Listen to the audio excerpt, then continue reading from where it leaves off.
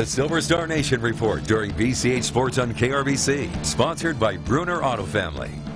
Well, it's day 5 on the Jason Garrett watch, and as of late Friday afternoon, Cowboys owner Jerry Jones has not made any official statement on the fate of his head coach. Is he staying? Is he going? And while there are reports being sourced left and right, nothing official has come from the Cowboys owner. So in the meantime, while we wait on this decision, we do know that Cowboys right guard Zach Martin has been selected to his 6th All-Pro team, not only in the Pro Bowl this year, but his 6th out of 6 years as an All-Pro. That's the most All-Pro seasons for a Cowboy player since DeMarcus Ware went 7 times, and in recent history, Ware and Larry Allen hold the most All-Pro selection at 7, so Zach Martin's one behind.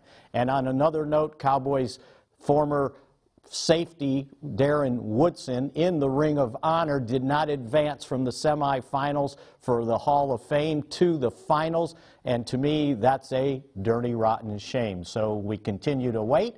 For the Silver Star Nation, I'm Mickey Spagnola here at the Star.